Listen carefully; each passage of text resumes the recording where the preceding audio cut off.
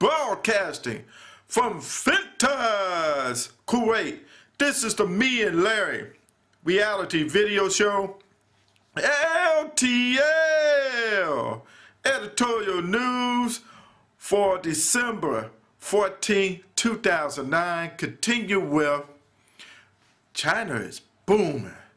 You know, if the brothers on the street would be saying, man, China booming, man. They blown up, man. You know, blown up, that means they booming. That means their economics. You know, they getting paid. They stack. They stacking, man. They stacking because of the deal that they made with, and let me pronounce it carefully, Turkmenistan. Turkmenistan, and their agreement with the pipeline. And it's a successful pipeline. It's a major pipeline.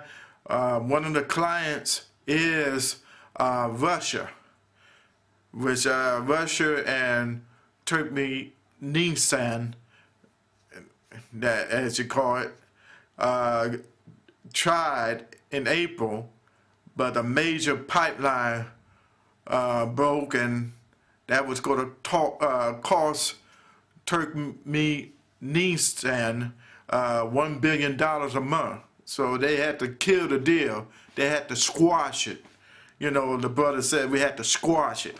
So China came along with their president, Hu Jintao, and said, hey, we could hook you up better, man. We got something. We got the hookup for you. We could, hey, just holler. Holler if you hear us. And they said, okay. And so here they are shaking hands, the two presidents, and so it's a success. You know, the one for China and one from Turkmenistan, and they shook hands. Hey, deal done.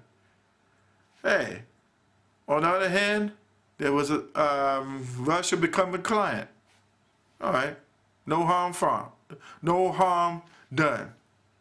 But on the other hand, in the U.S., I wish the U.S. can make deals like that, successful deals, maybe pipelines or something going to Mexico or something. But instead, one of the last of the largest banks, Citigroup, is agreeing to pay the government $20 billion for their bailout plan. I guess the reason why, because if they get sued by EMI owner, that's Terry Firma, on a situation to the EMI rights or purchase, well, that would require bailing them out, or else they'd be under. Maybe sometimes you got to put some banks under and then just send the other money to different other banks, maybe to their neighborhood banks, so the people could manage the money better there instead of trying to rely on these big banks in America. That's why they're going down. That's why Obama jumped on one of the bank's case over the weekend. I didn't tell about that, but I'm telling it now. So the thing is, for the United States, why don't they hook up a nice deal with Mexico and Canada?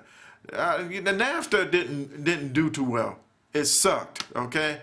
Only thing that producers was Walmart all around the North America Free Trade Association, whatever you call it. But do something that is productive, maybe an oil line or something. Natural gas, energy, not having